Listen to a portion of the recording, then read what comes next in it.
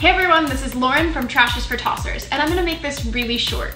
We use so many plastic bags, and they are everywhere, in trees, in our waterways, in the streets, eventually making their way to the ocean. We put everything in plastic bags. Groceries, laundry, packs of gum, other bags in bags, dog poop, so much stuff in bags. Each year, an estimated 1 trillion plastic bags are used worldwide. That's about 2 million bags per minute. Think about it, 2 million bags per minute. What? I'm so over them.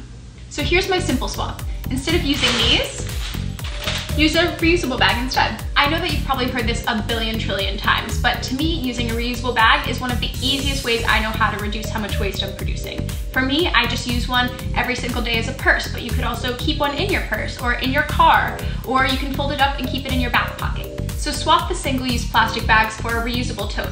My favorite is organic cotton. One simple swap that makes a huge impact. For more simple swaps, check out my other YouTube videos or head to my blog at trashisfortossers.com.